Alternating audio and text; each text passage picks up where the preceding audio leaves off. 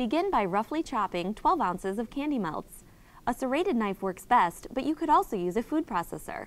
In a saucepan, bring 1/3 a cup of heavy cream just to the boiling point. You will know it's ready when your cream begins to steam and slightly bubble around the edges.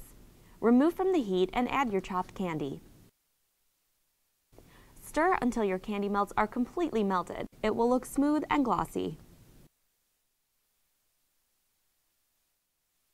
To cover a cupcake with ganache, pour a generous amount on the center on a cooling grid. Lightly tap the cooling grid to smooth out the ganache and remove any excess. Once covered, let set for about 15 to 30 minutes.